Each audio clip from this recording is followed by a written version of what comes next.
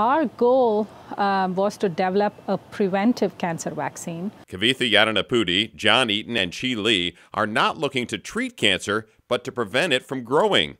They found the vaccine they're developing works 60 to 80% of the time in mice. It's immune prevention. So we are basically priming the immune system against cancer so that the immune system is all armed and ready, and when the cancer starts to grow, it attacks it and prevents it from growing. The U of L team has taken a different, somewhat unique approach to develop their vaccine. Instead of using approved, live, whole stem cells like other research groups are using, they found using the unwanted material shed by those stem cells, called vesicles, works just as well. We just collect whatever waste that the cells are producing out as vesicles. These are just the cells constantly secrete these into the exterior, that media that they're growing in, and we just take those and we immunize the mice and we get the same effect.